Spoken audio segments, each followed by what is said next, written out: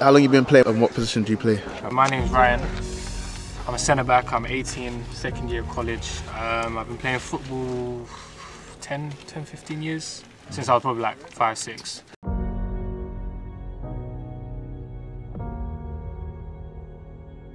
I play striker. I've been playing for all my life. I've been playing since I was like 6 years old. Yeah, football's like all I've really been doing, to be honest. What brought you down there today? And I was just randomly scrolling through Instagram and I saw it on my feed. I was like, yeah, let me check it out because it looked like something serious, something that I'd want to get into. One of the coaches, he came to our school and he told us about this. And yeah, I liked America. I think that it's a good opportunity, so I wanted to come down and just show what I've got, and that's it. Yes, everybody, right now we're on the way to a trial day at one of our clients, Up Next Academy. We help them with their paid traffic as well as their client acquisition. This is a football agency that helps kids from the UK go to America on football scholarships. In fact, from all over the world go to America on scholarships. It's actually the first one that they're doing, so I felt inclined not only to see the shirts, which will have a sponsor that you'll be familiar with, but also to get an opportunity for the kids to get footage to show coaches over in America, so to actually help them make sure that they can get access to the best schools, which is what Up Next Academy pride themselves on. What would you say are some of the challenges you face on your journey to pursuing your career? Mainly injuries. Major injuries, really. Yeah, I had a really big injury, only came back 5 months ago. Been out for like a year and a bit. And yeah, I'm just getting back into it now. Me and Cameron go back, way back, secondary school times. Known him for a long time now. And for me, my business is very centered around my own personal journey.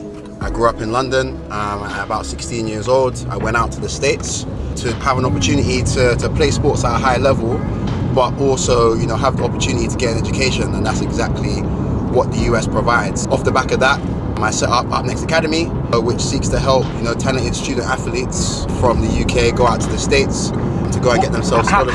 How many people have you helped? Since 2020, we've helped about 140 clients or so. So 140 people, so that's 140 lives changed, basically. Yeah. And in all fairness, those aren't all UK clients. We've got people from the UK, we've got people from the US, we've got people from Asia, Africa. We've been working kind of across the globe.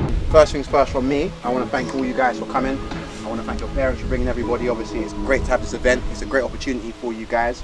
As we said, the video is going to be going. Coaches are going to get an opportunity to see this, right? So make sure that you're giving it your all, trying your best. And at the end of the day, we've got a UEFA A and UEFA Pro coach here today, right? So they know what they're doing. They're going to get a very, very good session. They're going to get you set up to be in a position to be successful. Just try your best and you're going to have a great opportunity to showcase yourselves, right? I'm really excited and I hope that you guys are too, yeah? As Cam said, there's a lot of people, especially in London and across the UK, that have the opportunities, at the youth level to play football, but once you hit 18 years old, if you're not a pro, there's nothing really for you, right? So that's where the US comes in. It gives you that opportunity to take that next steps at the university level and not kind of have to give it up.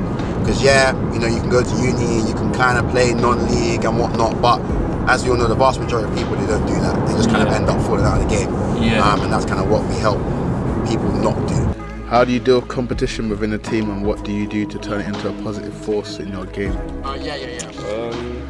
Competition is good for you. You don't want to be in a team where no one's really pushing you. So if you've got players that are pushing you, at the end of the day, it's just going to make you a better player, because I don't want to lose my number at the end of the day. So yeah, I want to play better. What makes Up Next Academy special? First things first is that it's super easy for anyone to jump on a camera and promise you the world, right? It's super easy for people to jump on a call with you and promise you the world. There's a lot of different agencies that can say, oh, we're connected here, there and everywhere. But at the end of the day, I'm quite fortunate where, because I went out to the US at 16 years old and I played at some of the best schools in the country, I'm a 2-time national champion. I won 2 national championships out in the States. Game-winning goal? Yeah, I scored a game-winning goal in the final. Okay. My name was out there, in the US soccer game. If you ask people about, Jacob World, they'll know who that is. And for that reason, due to my background, Up Next Academy has a very, very, very wide network. And for that reason, we're able to open a lot of different doors. But beyond that, when people go out to the States, it's a long journey. You're going to be out there for, in some cases, we have clients that have an 8-year journey out in the States. And you know, during that, whether it be 4 to 8 years, you're going to need a support network. You're going to need people that are in your corner, that have been through the process before, understand the difficulties and the challenges of that step, and can kind of help walk you through that. And that's exactly what we do at Upnext Academy. The main thing that we're focused on is we want to ensure that our clients feel supported throughout their entire journey in the States. And if you talk to any of our clients, they always talk about how supported they felt throughout the process. As Upnext Academy, as a company, our unique selling point is A, you know, my background, and because of my background, the doors that we can open, but B, the fact that through us, you're gonna have a support network for the next however many years of your life. What lessons have you learned from football that you could apply to your everyday life? That's a good question. I say never give up. That's short and sweet. Never give up. Me personally, I think hard work. I think hard work beats talent. So like when talent doesn't work hard, so yeah, I think that's hard work comes first before anything. Like if you don't want to put in the work, then football's not a sport for you. Okay, cool. I'm a 16-year-old, yeah? Why am I gonna go to America if I'm gonna be a pro, man? Like, why should I go to America as a 16-year-old? I think that's one of the hardest parts, because if you're gonna try and be a pro, you have to be of the mindset that you're gonna be a pro, right? Oh, okay, can we do that? But can we do the cut the crap version as well, man? Dead No, in the this face. is facts, but I feel like it's hard to tell a 16-year-old you're not going to be a pro, because as you know, if you were 16 and someone came and told you, oh, okay, you're not going to make it, people are going to say, I'm going to be the one that makes it. So I think it's important to validate those feelings, and the fact that, like, yeah, I understand the mentality that you're in, but now you've got to look at the statistics. That's the key. If you're a 16-year-old, the reason why you should go to America is because the reality is that you're probably not going to be a pro. Unfortunately, there it is. As hard it is to hear, the reality is, and the statistics show, 0.00 something % of players actually making it to the pro game. If you're in a room with 200 kids, less than one of you are actually going to be a pro, right? Yeah. So the other 199 players have to have some sort of plan. If I don't make it, what am I going to do? And again, this is not to say that the US is for everybody, right? You're going to have to move across the world. It's a huge step, it's risky, it's scary. But for those people that have that drive to, you know, continue playing football, continue their career, and also give themselves that natural backup plan, right? It's the fact that because you're at a university, it doesn't mean that you're going to take a step back in your football. You're still going to try and make it as a pro, but by the fact that you're in a university, you have that natural backup plan of that education. So if you are a pro, fantastic, and we're happy for you. But for the 99.9% of people that aren't going to be a pro, this is one of the best, if not the best opportunity that you can look at once you've finished your footballing career in the UK. We're only got 5 minutes, lads, and then we're going to get going. I thought you'd have been a sprinter with your physics. Oh. I'm out of breath already. I've run all the way there back. I've been training in Dubai for 6 months. Oh, leave. Oh. See, this is real helping out. Love down.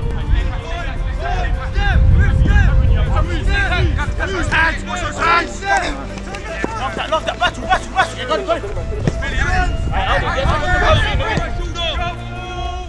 Man. Hey.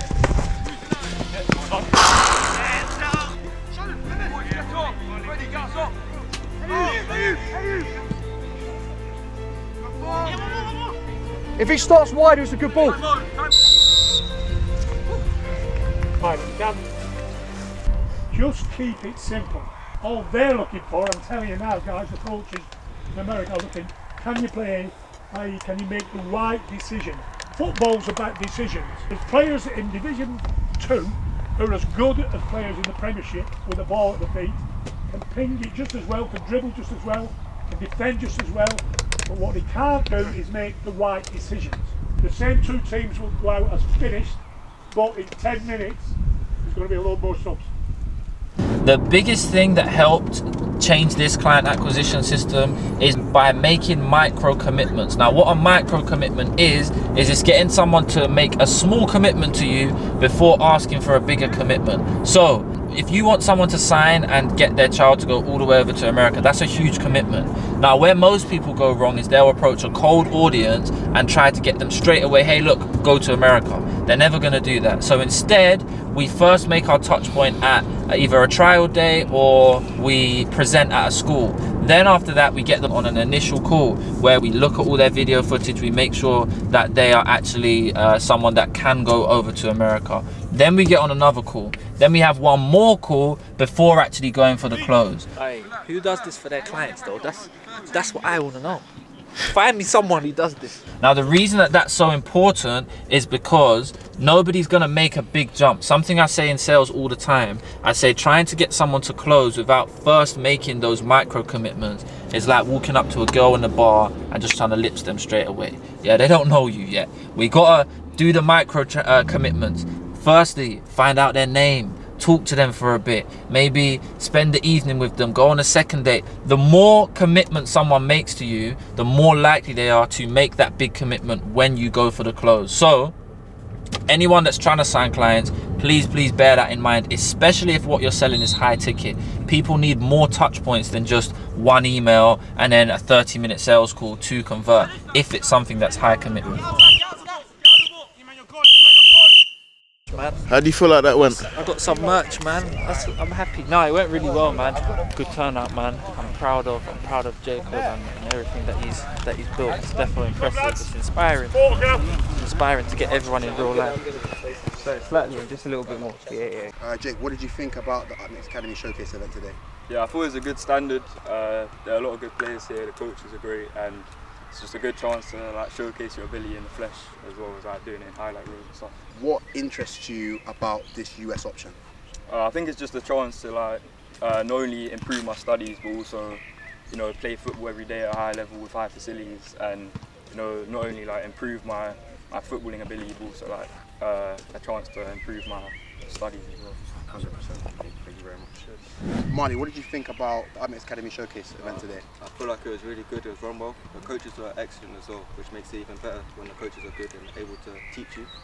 And facilities were nice, and it was also good to see the level of people that are interested, not just like from myself, but for the coaches to see that there's quite a few people that are good, interested in going to America and doing the scholarship out there. It's good to see. 100%. One thing I do want to say is that helping to sign clients where the client has to agree to send their child over to America is one of the most difficult things you can do. It's one of the biggest commitments you can make. The fact that we can help those guys get clients means that in our own business and with agencies and coaches, consultant businesses, that is what makes it so easy for us. It's like we've trained in the trenches. This has been one of our clients for maybe 3 years now. We've helped them to sign over 135 clients.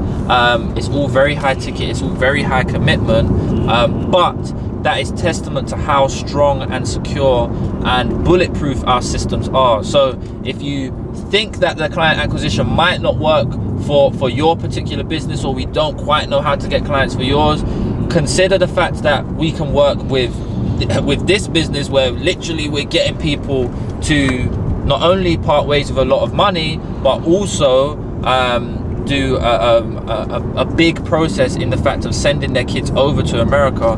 Consider that to mean that whatever business you've got, it's not going to be a problem for us, man. Our systems are bulletproof. Where do you hope to be in the next 5 years? Next 5 years, I see him playing for my country and like in the Prem. That's why I say I want to be. What country is that? Somalia, Somaliland, but yeah, same thing. And where do you hope to be in the next 5 years? 5 years. Hopefully, I want to play for my country, Tunisia, and I want to be playing at some sort of professional level. Obviously, highest I can, but some sort of professional level. That is my career, my full-time thing. Cool. And what are you going to do to make that happen? Really just putting myself out there. You know what I mean? Go to every trial, attend every session, attend every match. You know what I'm saying? No cheating. That's pretty much the two main things. Just hard work and consistency. Boring, but it works.